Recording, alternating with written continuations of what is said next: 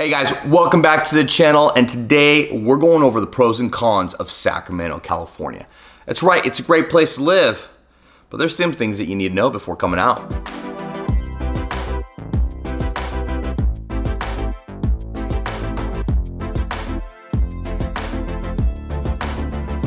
Welcome back to the channel, everybody.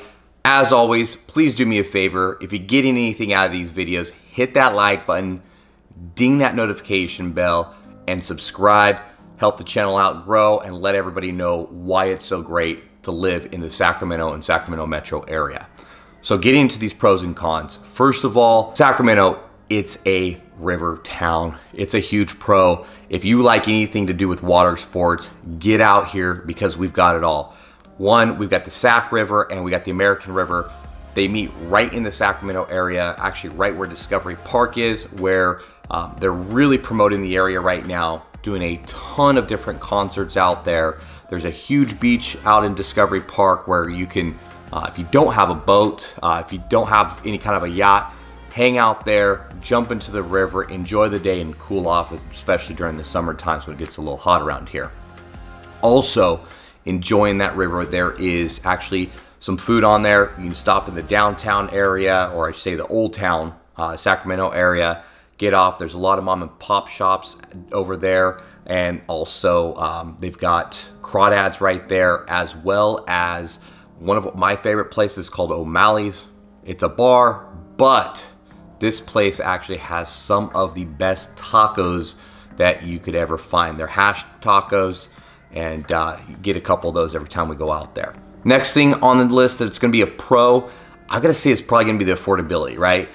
We're not the cheapest in California by any means, especially when it comes to housing prices. But for the most part, you've got housing, you know, if you're in the Bay Area, if you're in LA, you're paying $1 million plus for a place out there, unless you go to a townhome or something really small. Out here, you can get yourself a decent spread, decent backyard where the kids can play. And it's affordable. You're not stressed out about the actual payment that you're making every single month. And that, you know, with that, of course, moving out here and the affordability, also we've got good jobs. So that would be another pro of mine, right? We've got tech jobs, we've got industrial jobs, we've of course got government jobs since we've got the capital right here. It's just one of those places with the opportunity that's happening out here. You're gonna want to get out here sooner than later. Another reason we've gone over, I don't care where you're at really in the Sacramento metro area, it's got to be the schools. Schools, we've got charter schools, we've got public schools, and we've got private schools. All of these schools out here are rated really actually some of the highest in California. There are, of course, just like anywhere, some pockets where you're gonna get you know, not the greatest school ratings out there, but I would say 90% of the schools out there are great. And if you talk to the teachers out there, they really do care about the students and seeing that these kids get higher education. Another thing I'm gonna jump into has gotta be the farm to fork movement. I love it.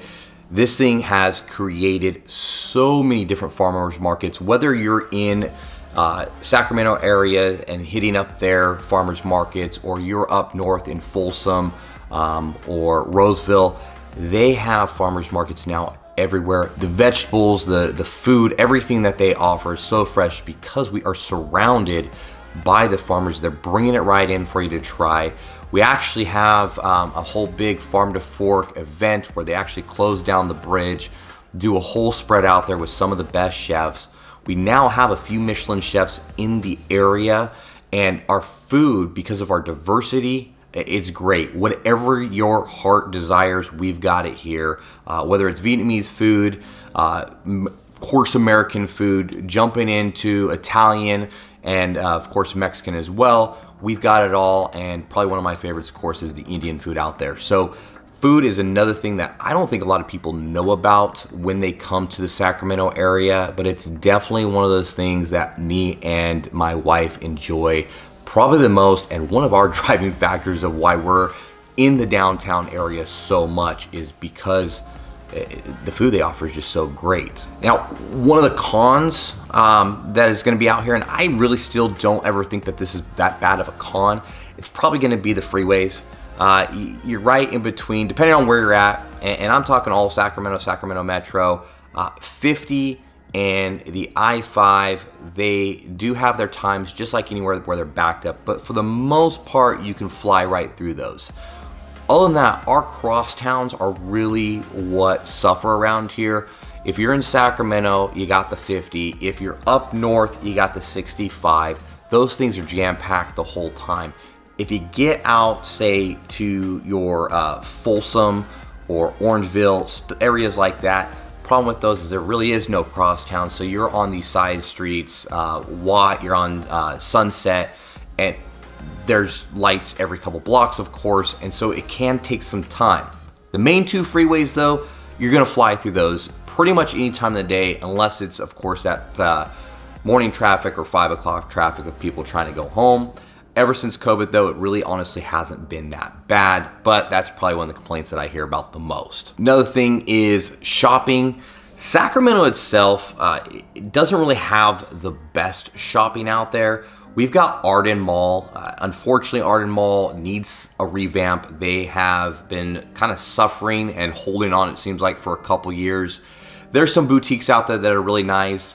And I think really, though, for the most part, most people are going into the Galleria Mall, the Fountains, and or they're actually splitting off, and a lot of people still, because it's so close, they'll go to San Francisco and go back to some of their shopping there, which kind of takes me into my next pro. One of the things I love about living in this area is the fact that left, right, up, down on the map I go, I'm somewhere between an hour to 2 hours from anything. So whether I want to go to Tahoe and go skiing, I'm about an hour and 30 max. If I need to get to the Bay Area, I'm about 2 hours from the Bay Area.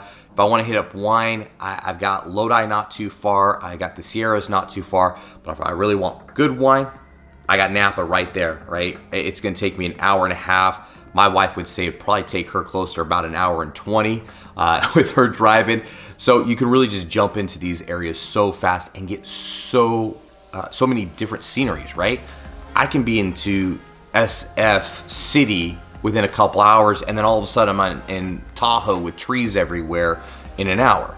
So it's pretty cool how fast you can kind of switch your scenery compared to a lot of places where if you're in the Bay, yeah, you can get different ocean views, but for the most part, you've got to do some pretty good driving to get to a good forest, in my opinion. I guess their closest one would probably be Santa Cruz, which I feel is always just a little bit dusty and dry out there. Another thing, and we've talked about this, would be a con, I guess, is going to be the allergies. I don't suffer from them at all. My wife, unfortunately, does, and we've talked about this before. We've had a dog that has. That is another complaint that people do have when they come out here. But if you like the outdoors, I mean, you can't go wrong, right?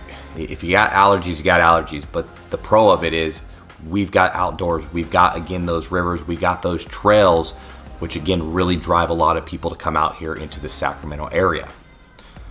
Another pro, I would say, is going to be the parks. We are known for being the city of trees, and that is definitely true. Wherever you go in these parks, they're packed with trees, not even talking about the neighborhoods. And these are no little parks. Most of the parks out there are going to be a few acres. There's some smaller ones, but a lot of huge acreage on these parks. They're older parks, they're established, so the tree coverage is great. If you go out there, you're going to see on a Saturday or Sunday, people are always out there picnicking, bringing the family, playing volleyball. There's tennis courts in a few of these other ones, but definitely parks are going to be another huge factor for people coming out here, and the tree coverage that comes with that. Another con I would really get into is because we're so widespread, and I would still say that Sacramento, in all honesty, is still kind of revamping itself. You're going to need a car to get around, okay? Even if you live in Midtown, which is going to probably have one of your best walkability scores out there, you're going to need a car. Whether you want to get to work, whether you want to get to a certain food place, there's a few blocks there that are great, and then after that, everything is spread out. even if you want to do anything like our sports, which is another pro for us, if you want to go to these sporting events, you need that car to get there, right? So if I want to go to the Kings game, if I live in certain areas, great. I can walk there, I can scooter there on the rental bikes or scooters that they have. But then if I want to pop over and I want to watch the, say, baseball team and watch the River Cats play, I've got to get over to West Sacramento, which means I'm going to have to get in a car. I'm going to have to get in an Uber to get over there. Or if I want to go watch our professional soccer team, right now at least, as they're still building the stadium, I got to get over to the UC Davis field to go watch those guys. Now, once they get done with building that stadium, it's going to be a little bit closer for a lot of people. They've got a lot of condos that are going around the stadium, so the walkability is going to get better. They are building like crazy still in Sacramento, so again, I think in a few more years you're going to see that walkability score go up, but right now you definitely need a car for most activities around here. And that's about all I've got for the pros and cons. As you can tell, those pros really just weigh out any cons that are out there. Sacramento's a great place. Does it have its problem areas? Yes, but for the most part, Sacramento is one of those places that we just absolutely love being out here. There's so much to do. There's so much entertainment that you've got to get out here and check it out yourself. So if you're looking to buy a property out here, heck, if you're even looking to sell and maybe move around the Sacramento area, give us a call. Me and Deborah would love to help you guys out. My phone number should be popping up somewhere on the screen here. Give us a call. Let us help you out. Hit us up for that 15-minute Zoom meeting, and let's really get into what you're looking for and what best areas would suit you. Because Sacramento's a great area, but we've also got the metro areas surrounding. So whether you're young, single, and want to mingle, we know where to put you. Or if you've got a family of 4, we also know where to help you guys go. So just let us know kind of your criteria. We can point you in the right direction. At that point, we'll get you guys on out here and do some tours of different neighborhoods to hopefully help you make that selection. Hopefully, again, you guys got all the information needed out of it. Help me out, hit that like button on this video, and we'll see you on the next one. Thanks.